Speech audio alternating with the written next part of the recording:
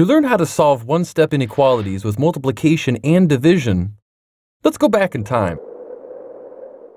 Look! 2 cavemen are eating dinner. Seems like they're just about finished. Look at all those bones.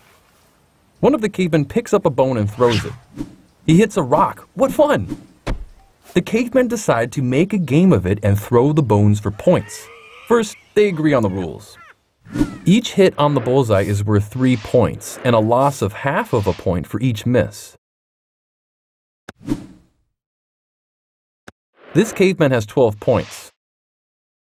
Since we don't know the number of times he hit the bullseye, we'll let the variable x represent this quantity. Each time the caveman hit the bullseye is worth 3 points. If there were no misses, 3 times would equal 12.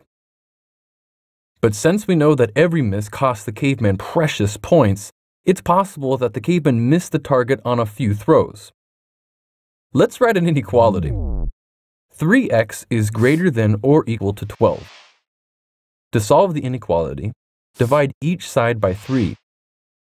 X is greater than or equal to 4. To have a score of 12, the caveman could have hit the bullseye 4 or more times. Here's the second contender. Oh man!